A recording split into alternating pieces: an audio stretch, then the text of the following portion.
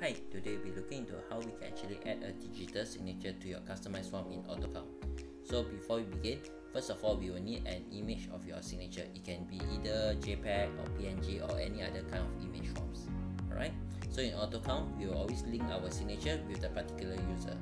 To do this, we need to come here to General Maintenance, User Maintenance, and then select the user that we want to customize. So we say WH, we click Edit, and then on the right hand side here you can see signature. All we just need to do is you right click here, load the signature, select the signature image, say example this is a PNG file, open. Alright, and then once we're done, we just press save. Alright, so once you have done that, the first thing you need to do is you must log back into the system. So log into the new account book again.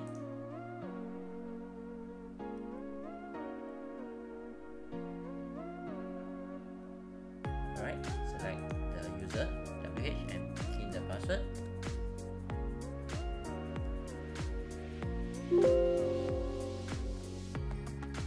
Alright, so let's say we want to generate an invoice for this particular user. So we come to Invoice, click here.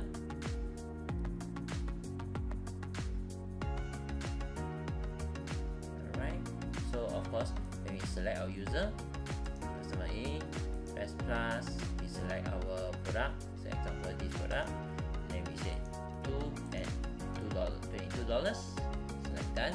Once you press save and preview,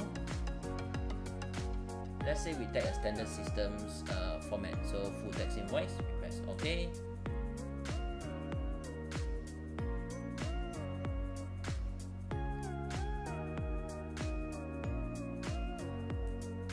So let's say example now when you go down here, if you see our authorized signature is blank. Alright, so actually to include the signature into the customized format, what we need to do is we come back to Invoice, right click here, so you come into the browse screen. Here on top we have one called Reports, Design Document Style Reports, click here. Alright, and let's say we want to customize on this one called full text invoice, so we press Design,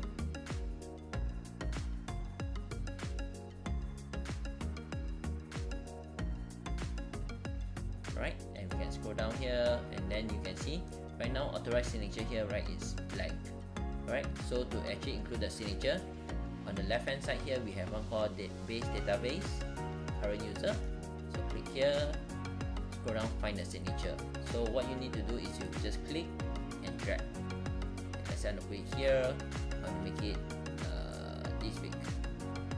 Alright, so once you're done, just press save.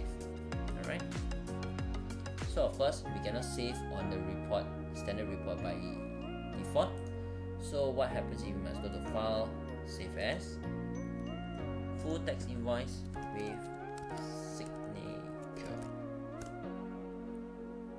Alright, once done, we close this one and close this one. So let's say we just created this invoice. So all we just need to do is now we press Preview, select Full Text Invoice with Signature. Right, open this bigger and let's scroll down, and there you can see the signature right here. Alright, that's all for today's video. Do let us know if you have any other topics you would like us to cover. Thank you.